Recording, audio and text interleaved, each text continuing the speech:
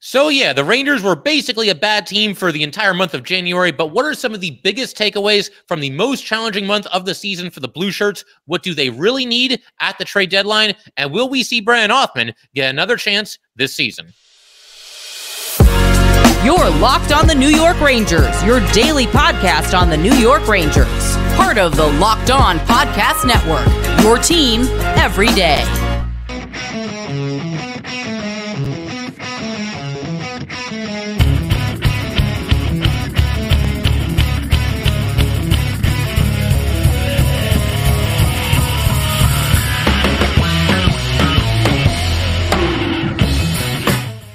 Welcome back, Blue Shirts fans, to episode number 993 of the Locked On New York Rangers podcast. I'm your host, John Chick. Just want to thank you guys, as always, for making Locked On New York Rangers your first listen every day. We are free and available on all platforms, including YouTube. And today's episode of Locked On New York Rangers is brought to you by FanDuel. Make every moment more.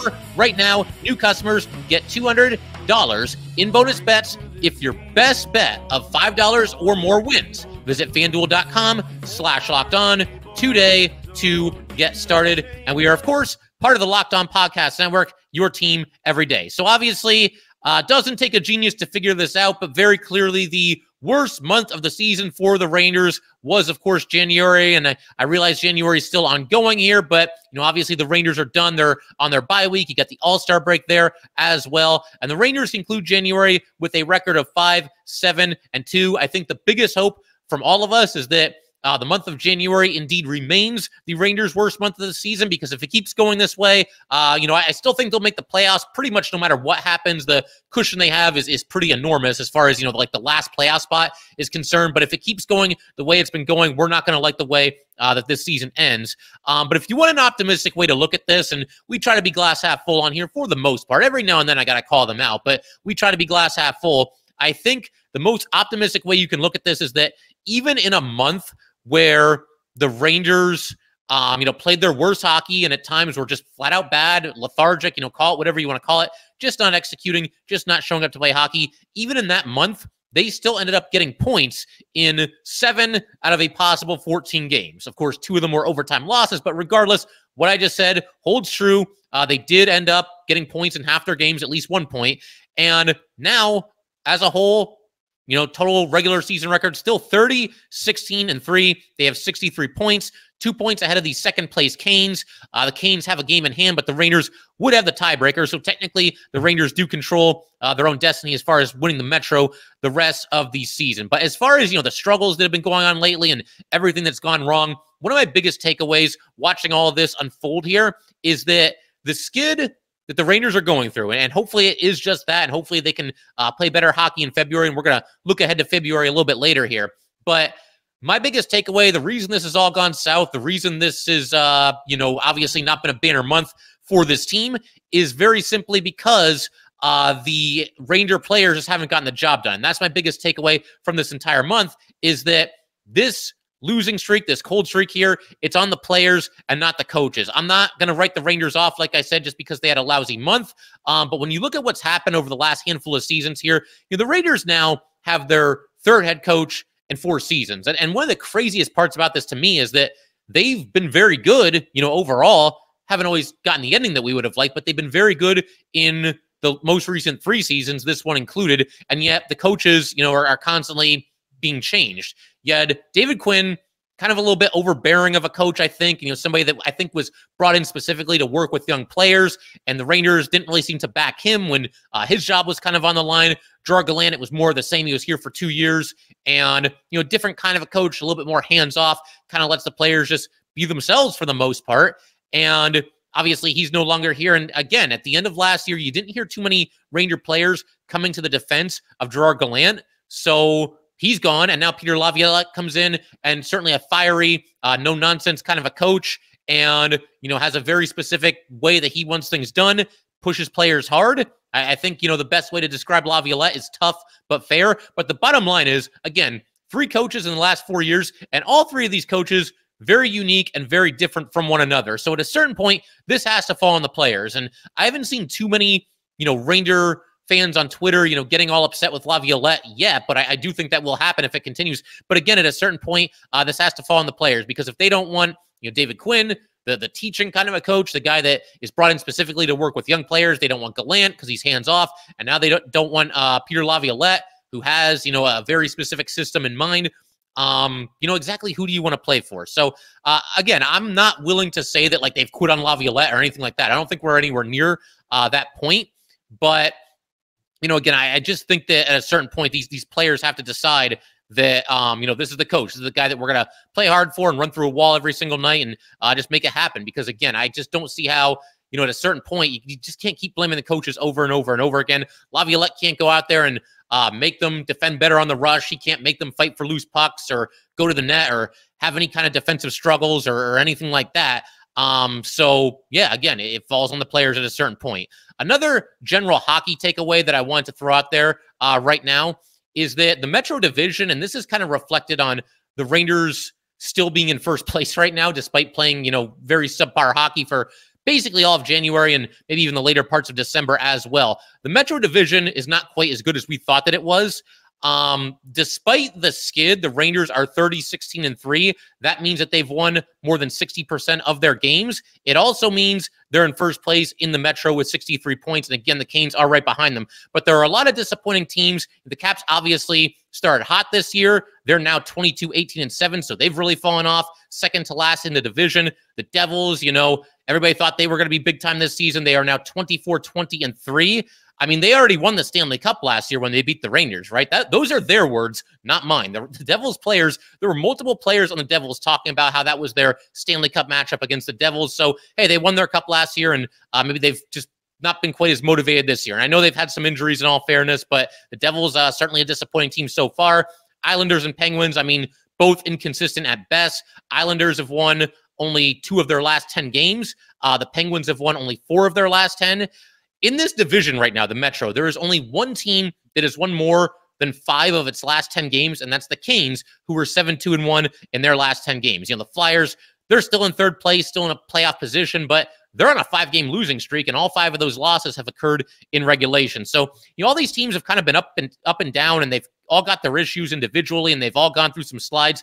And honestly, kind of like a subplot of this whole thing here, it makes me realize a little bit, it makes me have a takeaway that maybe what the Rangers are going through isn't nearly as nightmarish as we're all making it out to be. And I include myself in that because, like I said, there have been a couple episodes recently where I've kind of gone in on them, but the Rangers aren't the only team in this division that's been a little bit up and down. They're not the only team that's gone through some rough times, that have some flaws. I think certainly that applies to really every team in this entire division. And for the most part, like I said, that's a big takeaway for me, is that I thought the Metro would be the best division in hockey, but right now, it kind of looks like the worst. And that's not to say there aren't good teams and there aren't teams that could go on a run in the playoffs, but that's just where things stand, at least if you go by the standings. So that's a big takeaway for me so far this season.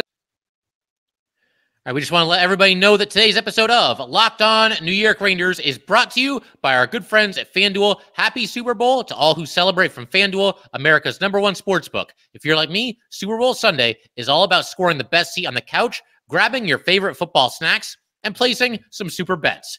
FanDuel has so many ways for you to win at the end of the season and claim a W or 2 or 3. Not only can you bet on who will win Super Bowl 58, but FanDuel also has bets for which players will score a touchdown, how many points will be scored, and so much more. New customers, join today, and you'll get up to $200. You will get $200 in bonus bets if your first bet of $5 or more wins. Just visit FanDuel.com/lockedon to sign up. That's FanDuel.com/lockedon. Make every moment more with FanDuel, an official sportsbook partner of the NFL. And today's episode of Locked On New York Rangers is also brought to you by Factor. Get started on your resolutions with Factor so you're ready for the new year. Factor's ready-to-eat meal delivery takes the stress out of meal planning and sets you up for success in the new year. Skip the grocery stores, the prep work, and cooking fatigue. Instead, get chef-crafted, dietitian-approved meals delivered right to your door. With over 35 meals to choose from per week, including options like keto, calorie smart, vegan and veggie, and more, plus over 55 weekly add-ons, you will have a ton of nutritious and flavorful options to kickstart your resolutions. Forget frantic lunch preps and rush dinners, Factor's 2-minute meals are your secret weapon in the new year. Fuel up fast with restaurant-quality meals, all delivered right to your door. Factor now offers loads of snack options like breakfast, smoothies, juices, snacks, and more to keep everybody going no matter what is on the schedule. Stress less over meal times in the new year. Factor's no prep, no mess meals. Free up time that is otherwise spent shopping, cooking, and cleanup.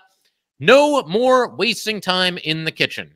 Head to factormeals.com/LockedOnNHL50 and use code LockedOnNHL50 to get 50% off. That's code LockedOnNHL50 at factormeals.com/LockedOnNHL50 to get 50% off. All right, so big shout out to the everydayers as always. Thank you guys as always for tuning into the Locked On New York Ranger podcast. Definitely want to come back tomorrow. We actually just got done recording with Vince Mercogliano. That's going to be tomorrow's episode. Talk a little bit about the Rangers trade deadline plans and just the way that losing Filipino for the season is going to affect them. A couple other things as well. The core of the team, do they need to step up? And also taking a couple of your questions from the mailbag and reading those to Vince. So definitely looking forward to getting that episode out to you guys. But for right now, let's go ahead and stick on this topic that we're covering right now. And that's, of course, the biggest takeaways from the New York Rangers for the month of January. And for me, the Rangers, there's a lot that we can discuss going into the trade deadline. And of course, with Filipino being out for the season, that does open up some cap space and does create, some possibilities as far as what they could do. Are they going to get creative? Will they go for one big player, a couple complementary players? There's a lot to talk about here, but one player that I want to get on this team, it's not a specific person in terms of that guy over there. It's a type of player.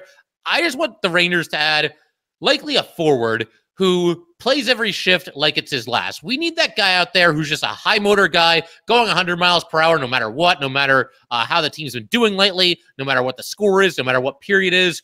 Some of us have kind of lamented Mika and Kreider recently, where it feels like there's times where they're not going full bore. I mean, they're great players, and when they're at their best, they are excellent players in this league. They've both been all-stars, and, obviously they've both had their moments, with all the years that they've spent playing for the Rangers. But I'm just looking for the Rangers to bring in somebody that's kind of a tone setter. And you hear that term tone setter, and you think physical and hitting. Look, if this player does those things, that's great. But I'm talking more just crazy amounts of effort, never slows down, going full bore. He'll mix it up a little bit. He'll get in somebody's face at the end of a play. And as I say all this, it's making me realize just how much I would like to see a reunion between the Rangers and Frank Vatrano. Vatrano having a career season.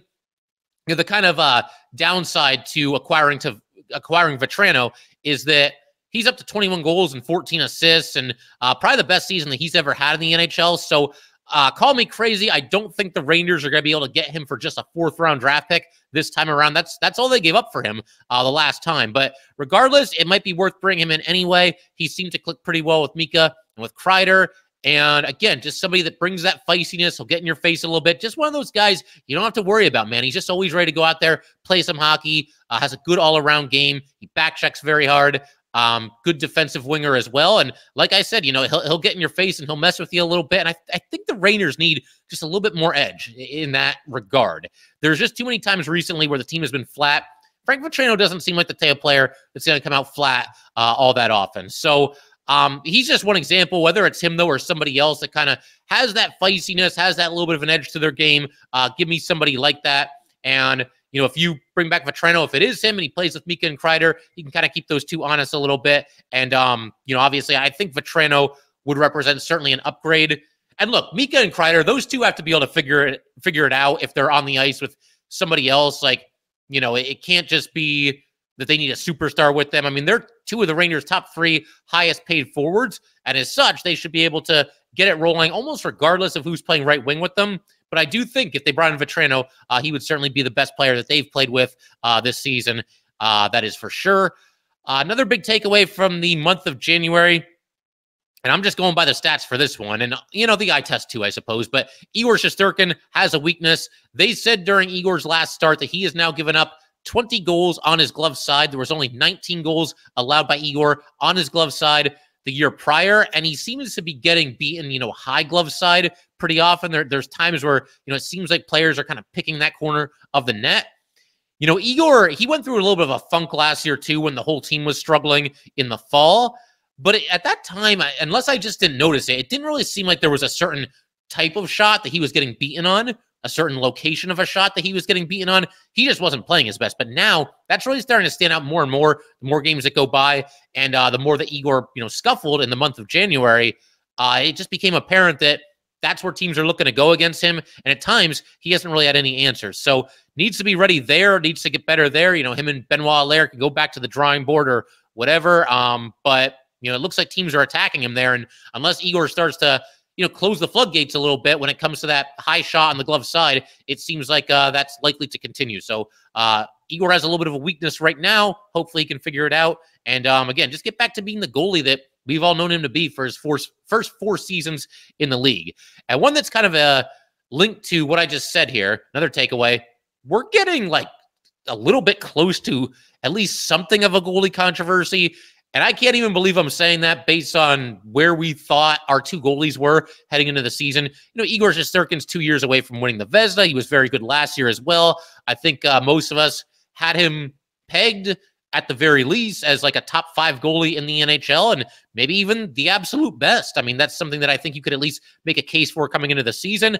I do think Igor's better than certainly he's played so far this year. His track record would back me up on that, what he's done the other 4 seasons that he's had in the NHL. But facts are facts. He's having the worst season of his career thus far, and it's really not even close. And when you look at the numbers, Igor's 19-12-1 with an .899 save percentage, a .286 goals against average, very un-Igor-like numbers.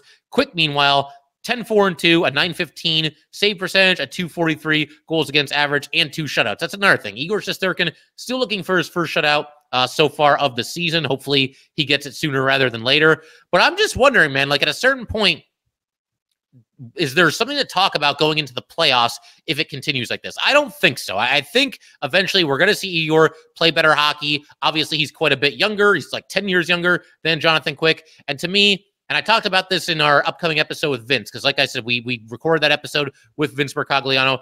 The Rangers' best chance of being the final team standing, if you believe that can happen, and you think that, they've got a run in them and that they're way better than what they've shown in January, and they're a lot closer to the team they showed to be in the fall. If they can get back to that, to me, the best chance of them lifting that beautiful Stanley Cup over their heads is for Igor Shesterkin to figure it out, not to keep riding, a 38-year-old goalie who, again, has been awesome this season. It's been so cool to see him kind of turn things around. But to me, that's the more likely outcome. It's the same thing I said when the Rangers were down 3-1 to the Penguins. And there were a couple people, and you could make a case for this. I mean, even going back in time now and looking at it, the Rangers were down 3-1 to the Penguins. Igor had gotten just pummeled in games 3 and 4, got yanked out of both those games. There were people saying they should start Georgiev in game 5. I didn't like it because, again, to me, if the Rangers were to come back and win that series, go on any kind of a run, which they did, the better chance of that happening was for their all-world goalie to start once again playing like an all-world goalie. And it's nothing against Georgiev back then. It's nothing against Jonathan Quick now. But to me, your best chance of, again, being the final team there is Igor Shesterkin rediscovering his game, or at least getting close to what he showed 2 years ago, and really the vast majority of his career. He played very well in the playoffs last year too, was let down by his teammates. To me, Igor's still the guy.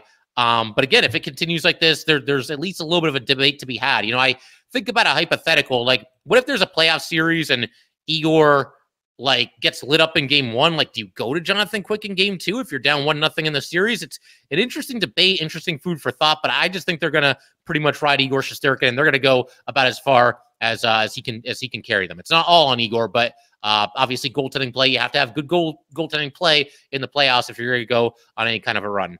Another big takeaway here, the Rangers still have not figured out how to replace Pavel Buchnevich. It's not for a lack of experimentation. We've seen countless players since Buchnevich left play with Mika and play with Kreider on that top line. It just has never really felt the same since when Buchnevich was here. And I'll repeat what I just said to kind of emphasize this a little bit further, is that, Kreider and Mika, they have to be able to figure out with somebody not named Pavel Buchnevich. But, the fact is that trade at the time, like I said, I can understand Drury's line of thinking, but you look at the way everything has panned out and how good Buchnevich has been for the Blues. they gave a lot of the money that could have gone to Buchnevich to guys like, Sammy Blais, Ryan Reeves, and Reeves was awesome, man. I really liked having Reeves here. I thought he helped the Rangers with their confidence, their swagger a little bit. And, obviously he was going to watch out for his teammates out there. Just a cool dude, and I'm glad he was here for a while. But he was here. And then Patrick Nemeth making like $2.5 million per season. They brought him in the same offseason where they, traded away Buchnevich. So it just didn't work out. And lo and behold, 3 years later here, they are still trying to figure out what to do there. And, you could always break up Kreider and Mika. That's something we've talked about too. But that's a big takeaway for me is they still have not quite figured out what to do with that top line right wing spot. And we're talking 2.5 seasons since Buchnevich last played a game for the New York Rangers. So got a couple more. We want to shift our attention to Brian Othmann. I feel like I'm kind of in the minority here, but I'm going to have, I guess, something of a hot take on Brian Othmann coming up. A couple of other things we want to get into as well. Another takeaway as it pertains to the trade deadline. And we'll get to all that stuff in just a second here. First, though, we definitely want to let everybody know that today's episode of Locked On New York Rangers is brought to you by eBay Motors.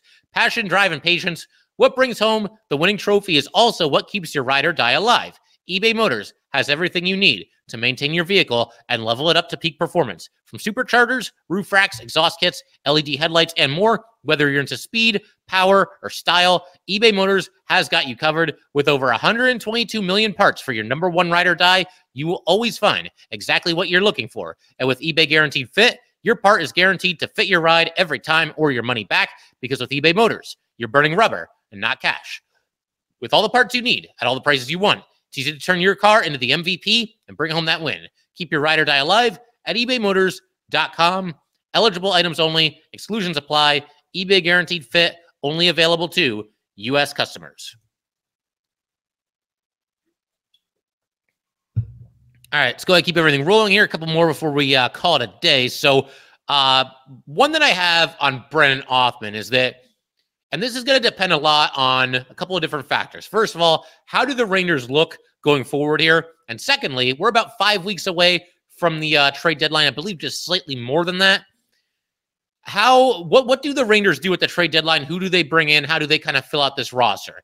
If the Rangers start playing a heck of a lot better, and if they add a couple of important players, and namely a significant winger, because obviously Othmann's a winger, if they do all that, then I'll back off on this a little bit. But for the time being, if the Rangers continue to sputter and continue to play 500 hockey or worse, and if the trade deadline comes and goes and they don't really do anything significant and or they don't add a winger, then I got to have Brian Othmann get another opportunity with the Rangers this season. And I feel like I'm in the minority here. I feel like I'm kind of swimming upstream when I say this. And I understand hesitation on the part of Ranger fans because we've seen them rush certain players to the NHL level, and it hasn't always worked. Alexi Lafreniere and Capo Caco, they've made their contributions here and there, but I think, for where they are in their careers this many years in, 4th year for Laffy, 5th year for Caco, you probably would have thought you'd be getting a little bit more from both those players, certainly Caco. I don't think that's an unfair thing to say, and that they kind of did rush those guys. They both skipped the AHL entirely. You've also got, the more disastrous examples are Kravtsov and Anderson, but honestly, those two, it just didn't seem like it was ever really going to work out. They both had immaturity issues, and they both went to other places and didn't really do much of anything. So I don't know that really had a whole lot to do with any of it. And they both played at the Wolfpack a little bit, but they did rush them along a little bit as well. But a counterpoint that I'll make there, Chris Kreider. Kreider had just finished winning a national title, and the Rangers took him and threw him into a playoff series. The middle of a playoff series between the Rangers and the Senators. He made his debut in Game 2 of that series, and he played the entire playoff run that season. And by the end, had a pretty significant role. I'm pretty sure he was on line with Ryan Callahan. And without, looking at the depth chart, I got to believe that was probably the Rangers' second line. I'm not 100% on that, but they were using Kreider, and he played well.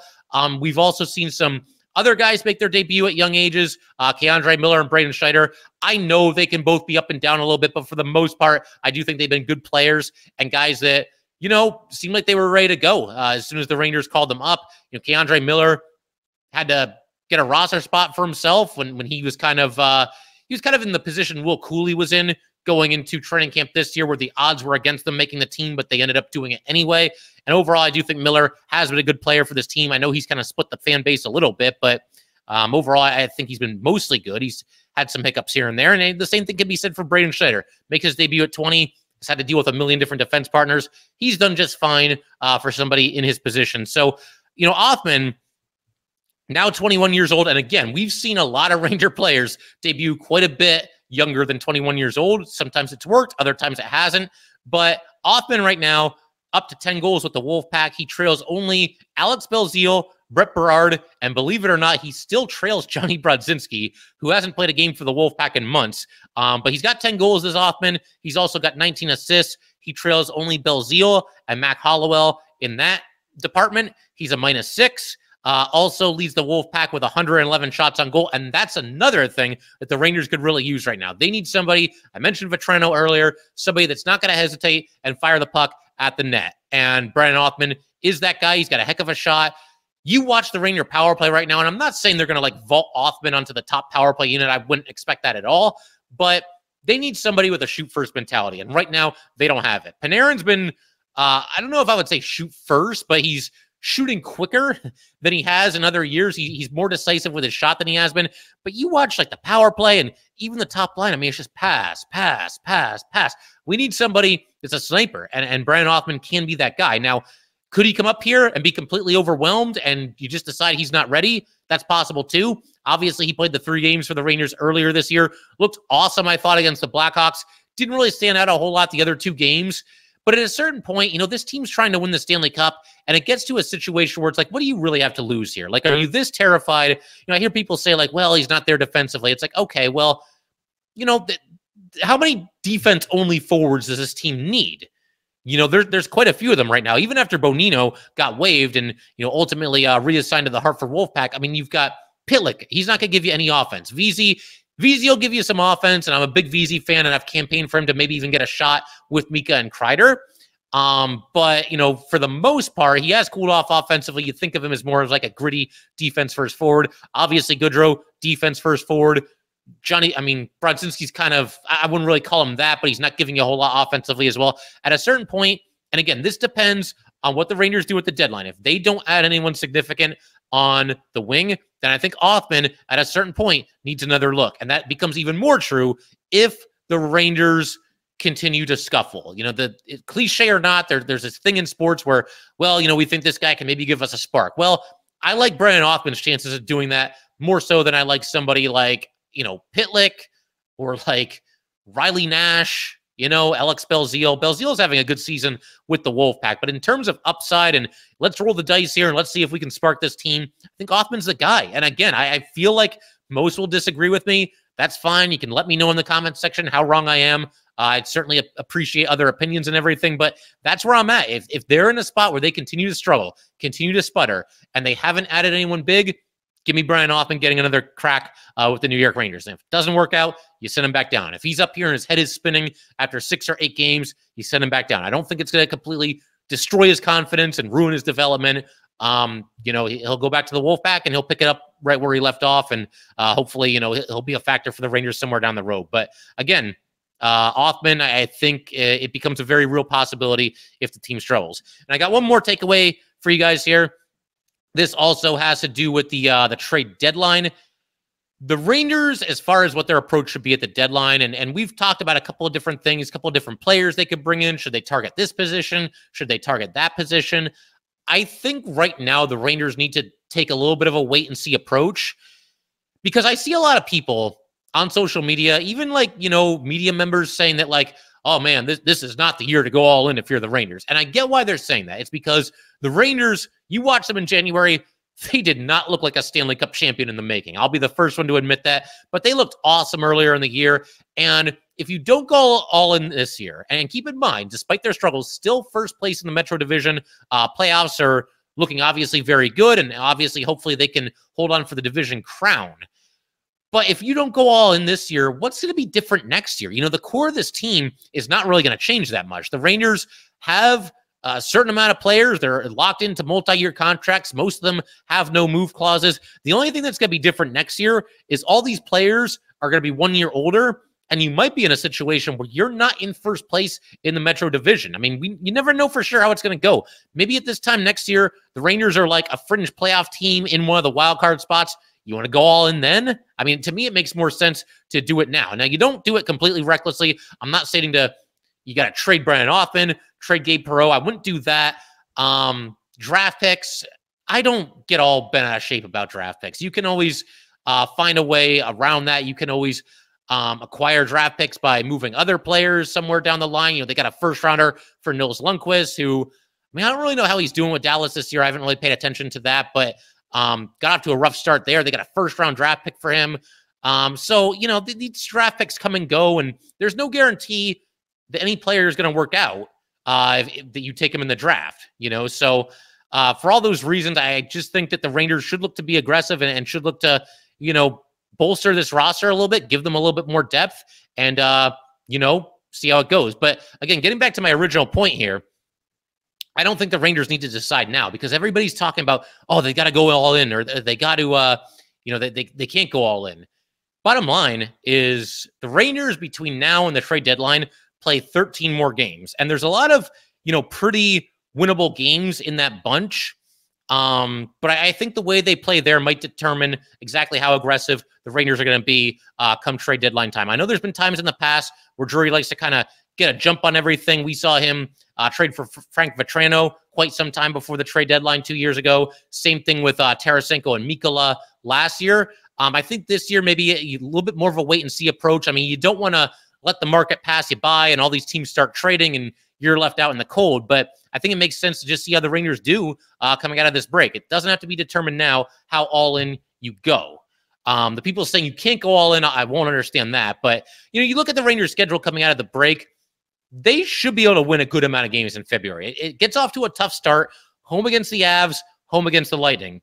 After that, basically the rest of February, you're looking at a bunch of non-playoff teams that are playing the Rangers and the Stars. The Stars are like the one like really good team that they play after those first two games. And then the first two games in March before the deadline at Toronto, home Florida. So, you know, there's some good teams there for sure, but I also think this break is going to do the Rangers some good. I think they should be able to take advantage of what is a pretty weak schedule in February for the most part, the first two games notwithstanding. But again, sit back, see how it goes, and then determine how aggressive you want to be and determine, okay, do these guys look like Stanley Cup champions? Is this a team that could legitimately make a run?